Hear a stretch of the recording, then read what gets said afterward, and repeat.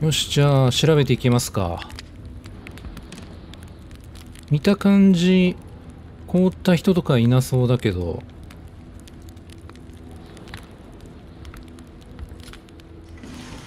お、ファイヤースターターと、なんか高そうな壺が。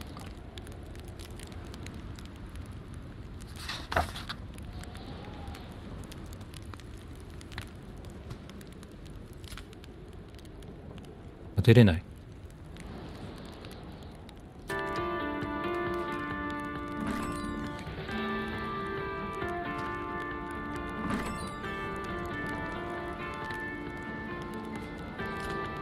これなんだ？ん？あ、なんか眼帯とかかな？ For the one-eyed or for other vision One problems, eye。the eye patch was the way to て go. か、ここのお医者さんが片目が悪いのか、それとも片目の悪い患者がいたのか。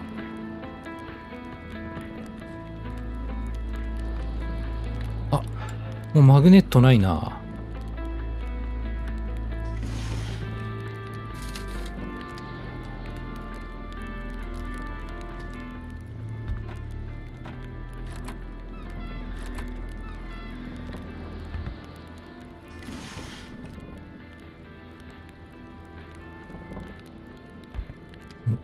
Carl got the trembles as he imagined the excruciating pain that kind of scalpel could no doubt inflict. Within these miserable walls, patients probably felt more like in a slaughterhouse than in a doctor's office.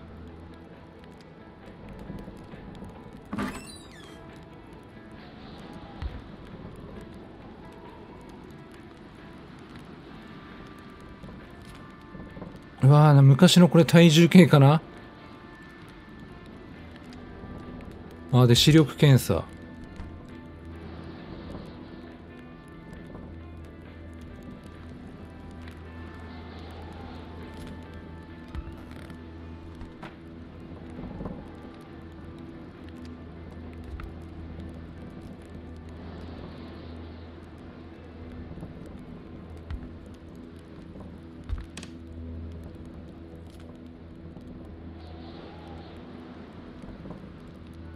これは薬なのかなんかワインなのかな。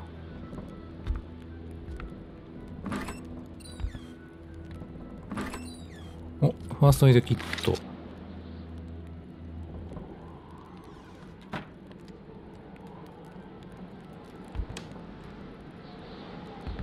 A chamber pot. Fortunately for Carl, inspecting it wouldn't further this particular investigation.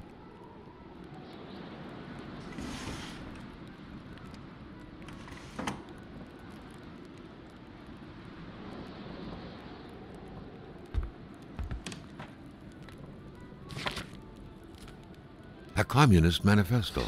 Only a few years ago, this type of allegiance meant prison time. And even at present, the Western world was very wary of the Soviet threat. Why would the doctor own such a book?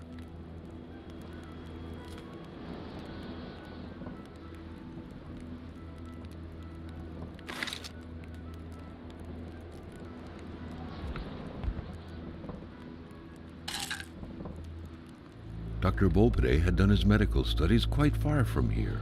He was surely one of the first students out of the new campus to settle on the mountainside.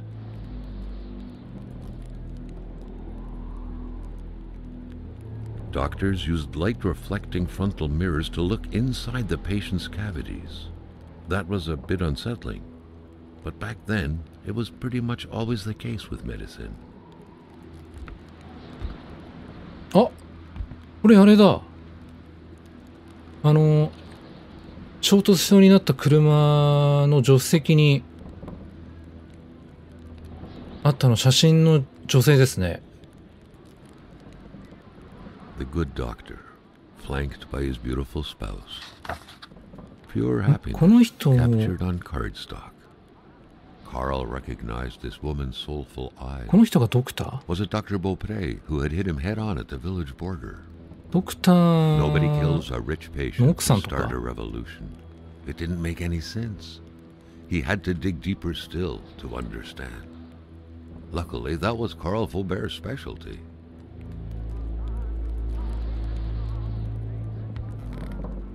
メディカルファイル。アンノンウーマン。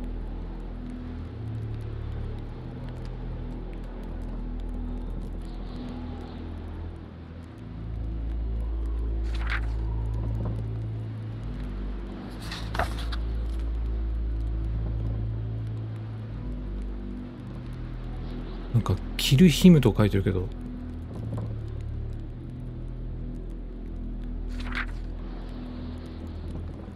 あ、ベダードさん。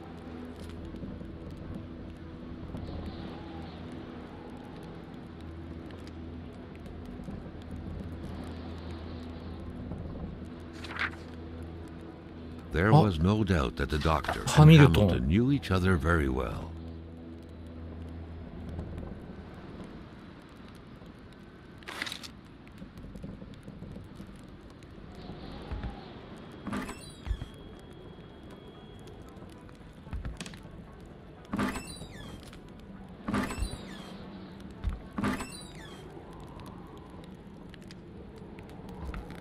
The injured could be recognized by the large stains of red, an informal nickname given to Merbromen, smudged all over their injuries.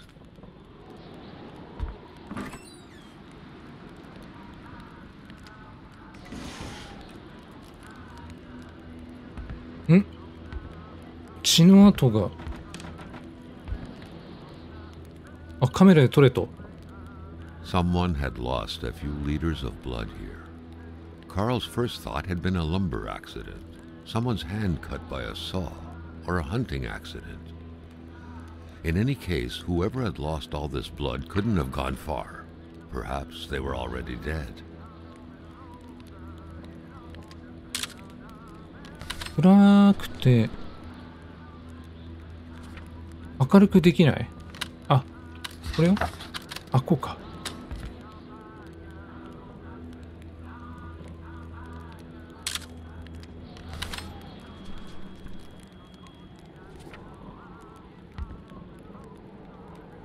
こんなもんかな。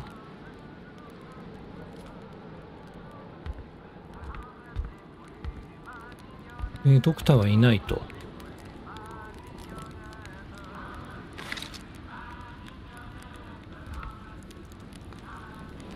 じゃあちょっとこの辺少し周り探索して、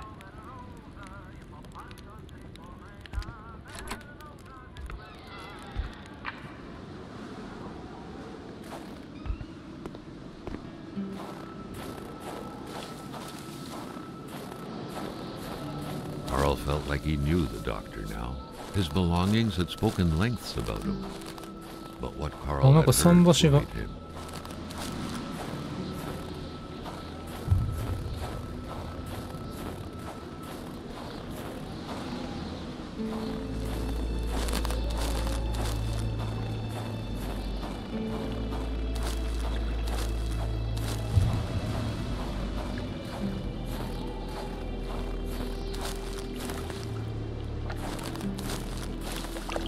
ああ、寒い。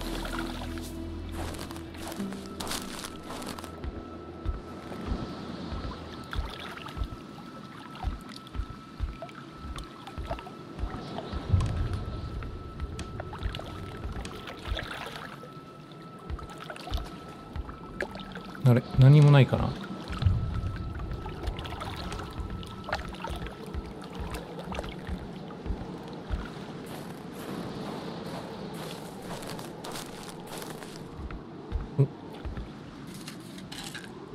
あ、またペンチだ。で、さっきダクトテープも取ったから、またどっか線を直さないといけないところがありそうですね。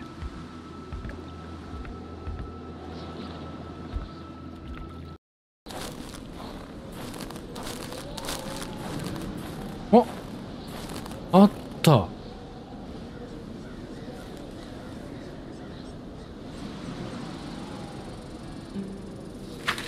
またタリスマンだ。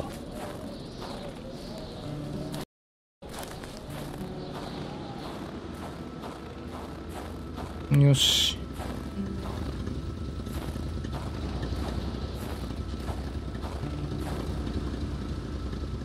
じゃあ今度ここですね。オールドなんとか。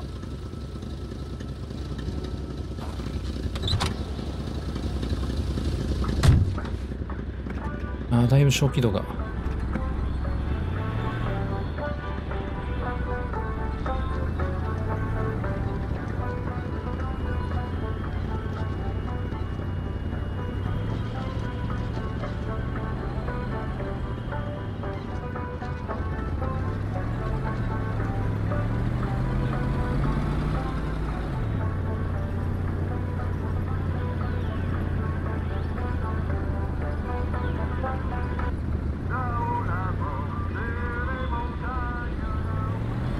ここかな。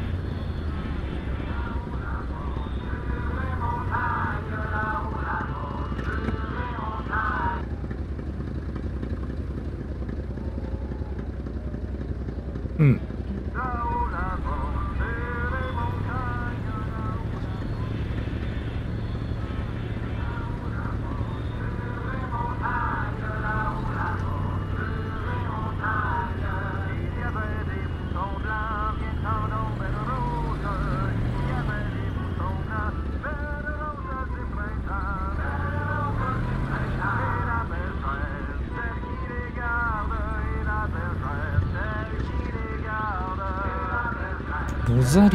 ロザリアってのか。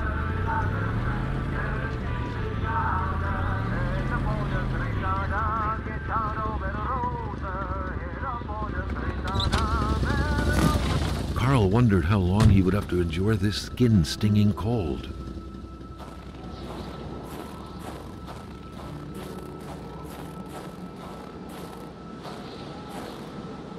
あ、鍵が必要。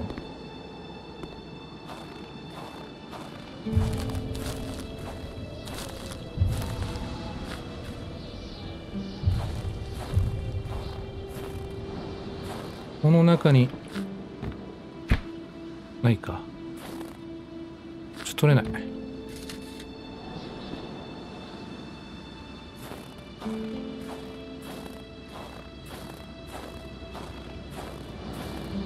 あれ？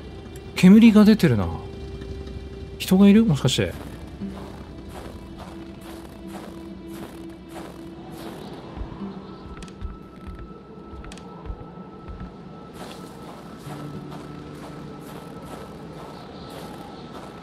いや、これちょっと温まらないと。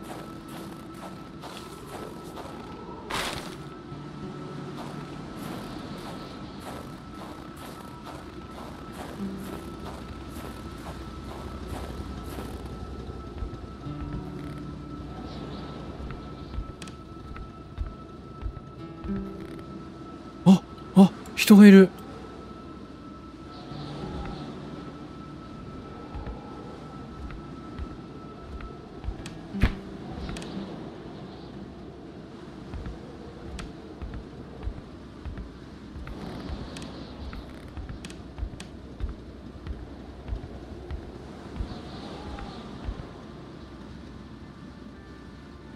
待って。お年寄りおじいちゃんかな。でね、多分なんか銃を持って構えてるんだけど。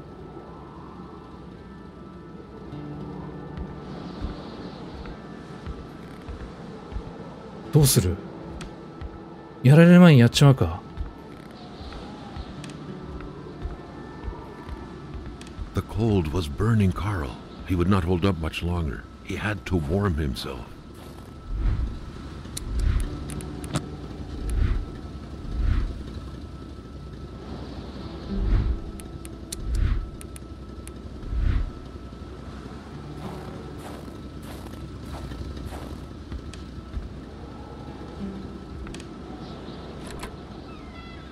Oh, mon bonhomme. Tu fais là, l'étrange. あ、大丈夫か。やばい、体温が。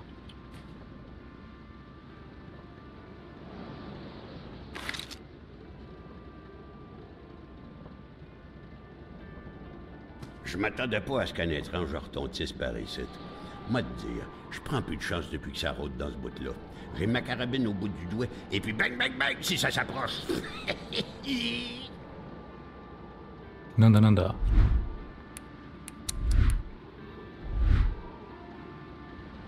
あ、こっちの方が明るいかな。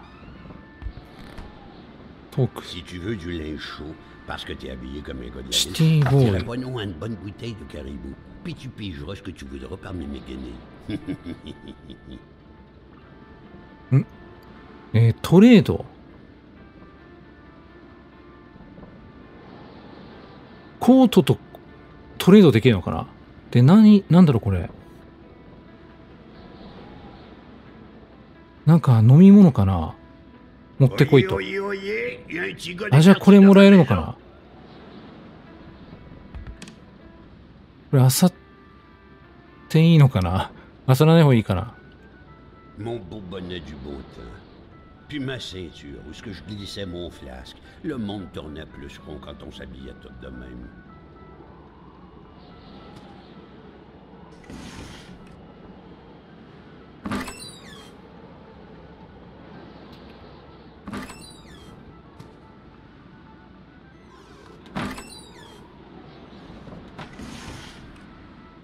Vois que t'as pas mieux à faire.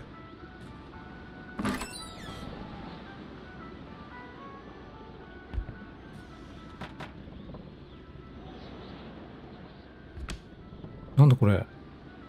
カヌー Dans mon temps, c'était comme sur l'image. On était vrais, fiers, forts, puis on avait le bon lieu de notre bord.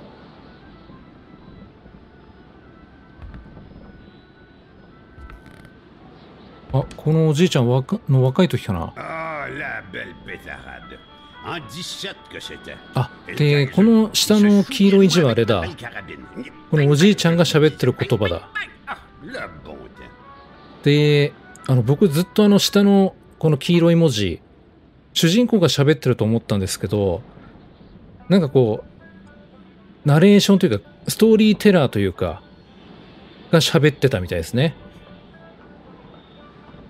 D'apparence que mon caribou tarde.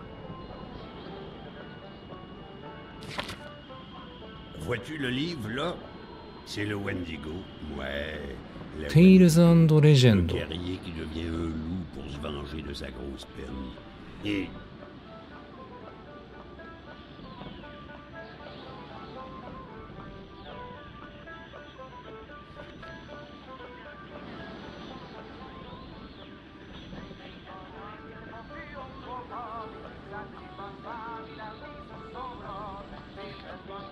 いや、長いな。Tu marches, tu marches, tu marches. Tu sens des pieds.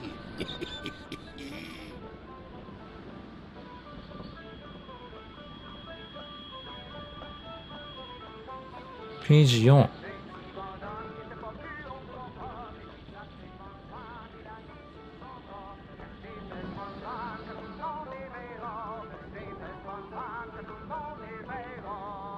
Je vais finir par te charger l'usure du plancher. Gomme-moi la belle rose la tulipe, qui se donne au yob sur le mercredi des cendres. Si tu peux effrayant cette histoire-là.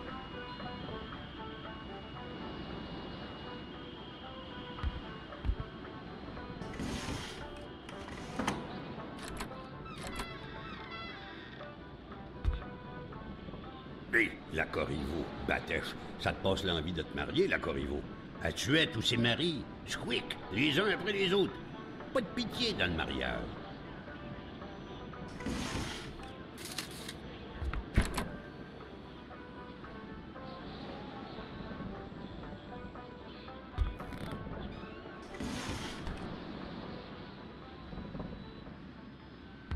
ん、なんか隠し部屋みたいな。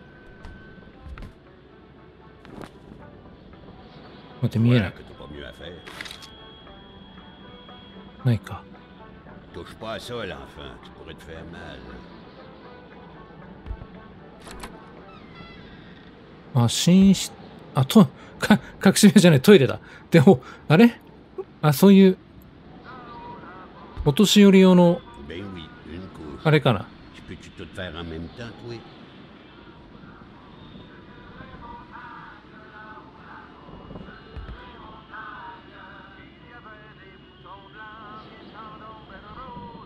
じゃあそのどっかで、この人が欲しがってるなんか飲み物を取ってこいと。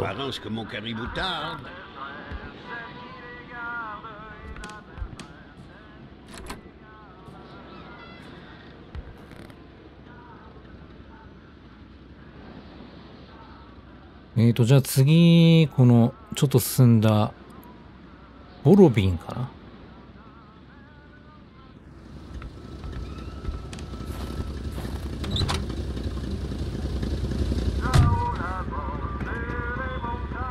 あのコートをもらえれば、だいぶ探索楽になるんじゃないかな。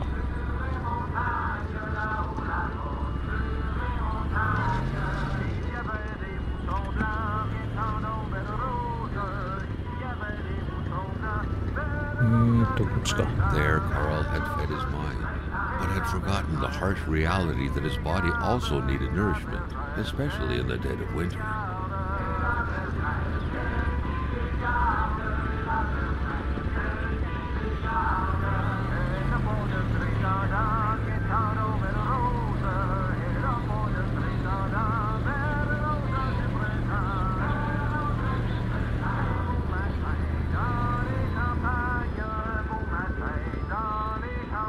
この辺怪しいな。後で探索しよう。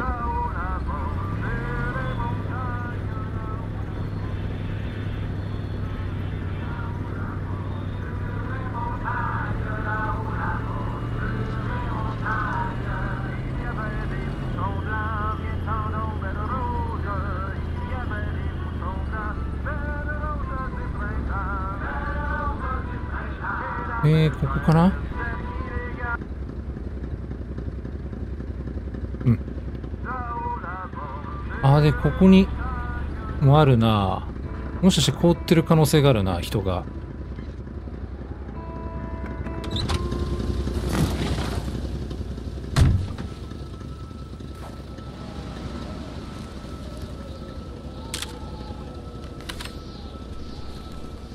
うん。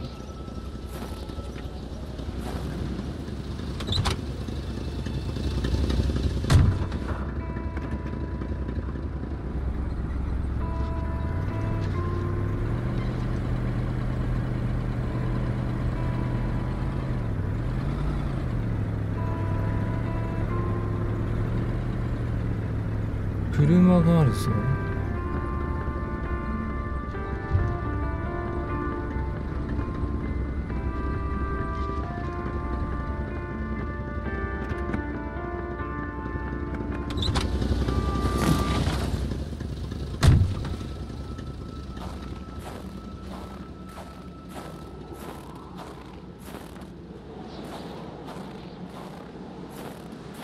いや、でもこれもう廃車みたいな感じかな。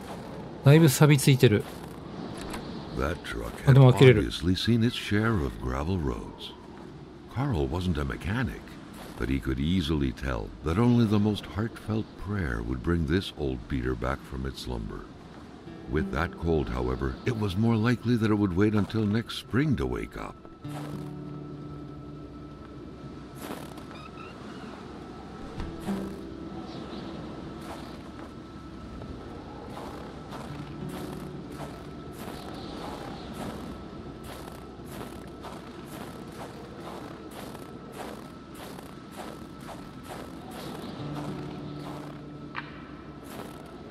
インベントリフルか。ちょっと待てよ。アイテム預けよう。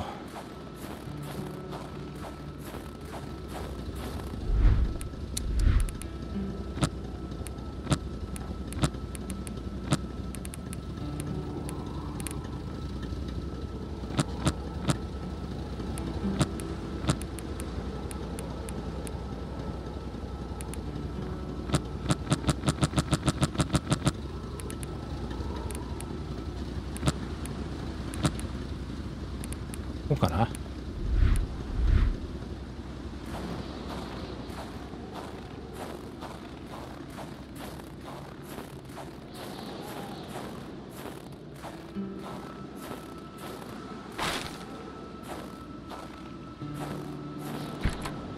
お、ビール。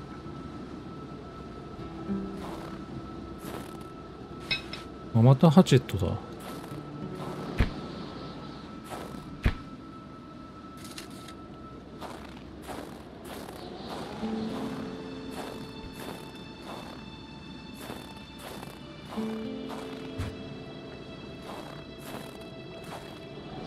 下の方。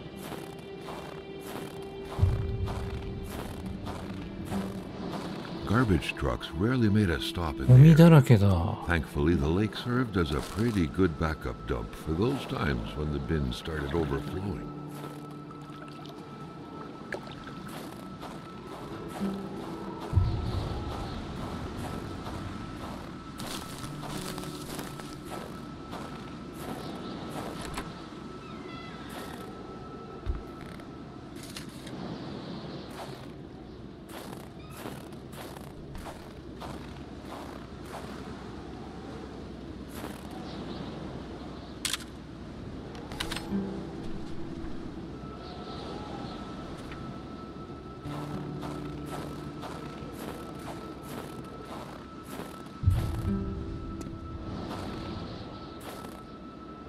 With a homemade shooting range such as this, it wasn't hard to imagine a stray bullet ending its course inside the flesh of an unsuspecting passerby. Granted, Carl thought, there wasn't much in the way of passersby around here.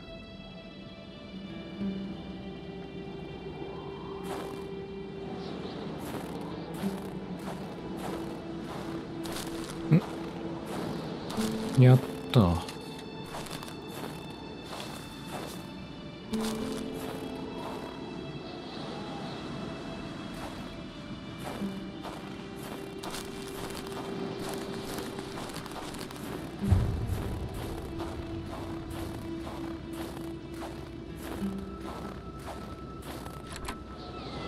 The place looked more like a pigsty than a house. A heavy stench of curdled milk, cheap alcohol, and boiled cauliflower filled the air.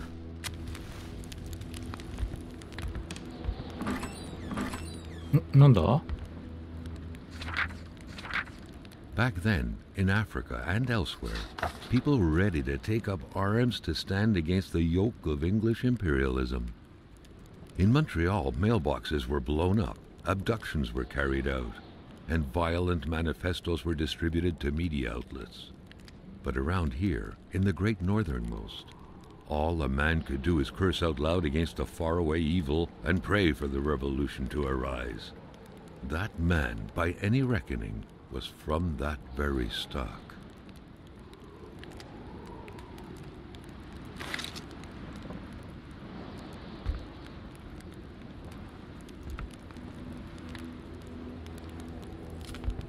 Rock music invaded the minds of men even in the remotest of places. The man didn't own a turntable, though, so there's that going for him.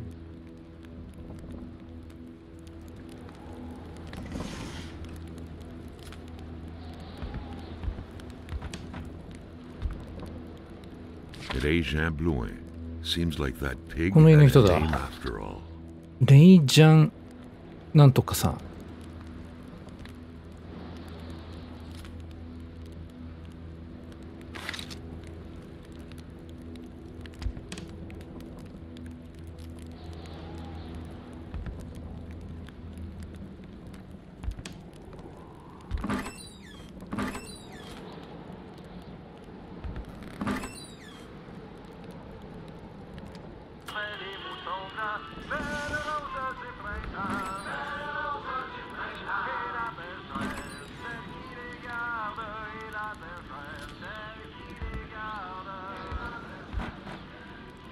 Carl now knew how to quench the drunkard's thirst. 白ワイン、ホワイト、いや、ホワイトウイスキーかな。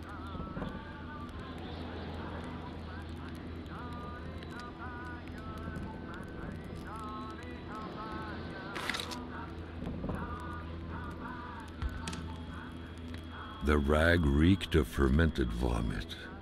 Carl wondered how one could bear to live in such gross and horrid conditions.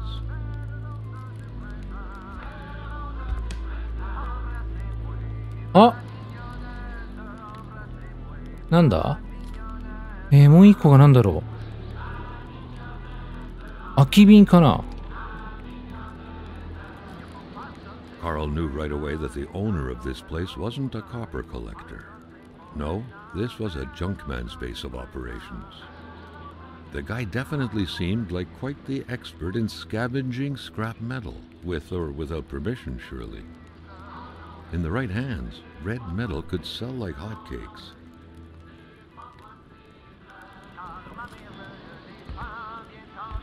You had to be out of your mind to cook これでさっきのおじいちゃん欲しがってるの作れないかな。 stench of alcohol alone was probably enough to gas a man to death. あ、で銃はない。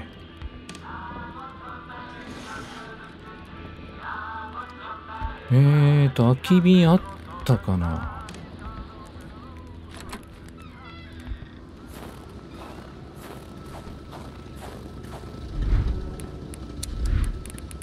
あるある。これで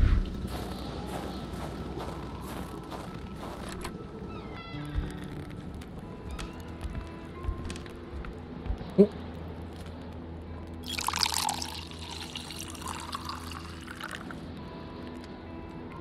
これで今作ったのが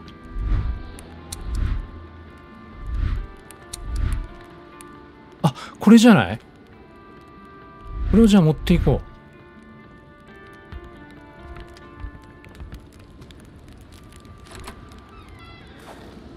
この狼の足跡も気になるけど、とりあえずこれを持ってって、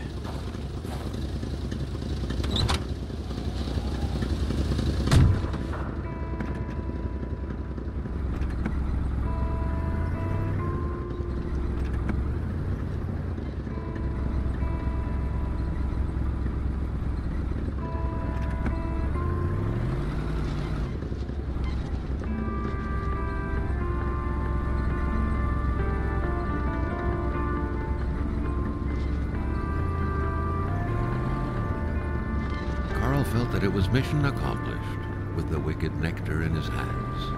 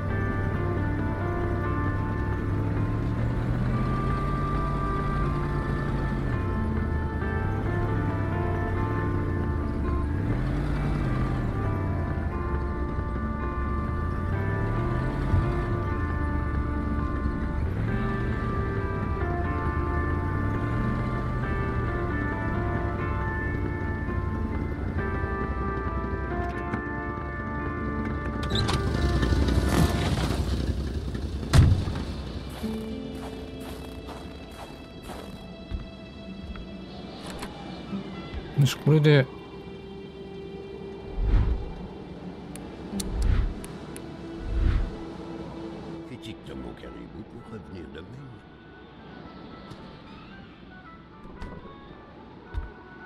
これだ。Quand on cherche, on trouve. Parce que je t'aime bien, Astor, je vais te dire quelque chose. Tu fais bien de prendre ma pénis. Parce que par là-bas, tu vas rencontrer le vrai froid. もらえる？ Un froid qui glace comme t'en as jamais connu dans ta vie.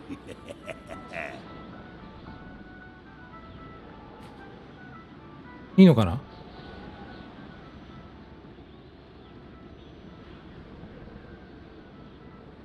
そのライフルも欲しいんだけど。おお、あったかそ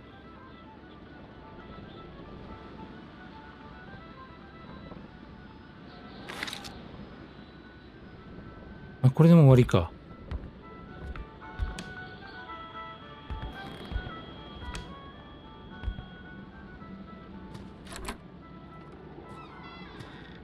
セーブしたい。入ったらセーブになる。はい。はい。では今回はこの辺で終了にしたいと思います。ご視聴ありがとうございました。